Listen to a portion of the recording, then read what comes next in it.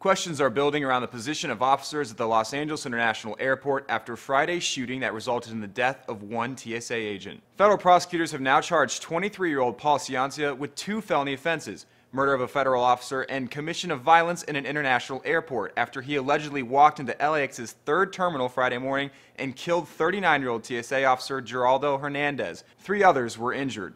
Ciancia reportedly shot 2 more uniformed TSA officers and 2 other people before he was shot at least 4 times by airport police. The incident has stirred questions about the positioning of airport police officers around LAX. Just last year, officers were moved from behind TSA checkpoints to in front of them, where they are required to cover more ground and possibly leave unarmed TSA agents vulnerable and without backup.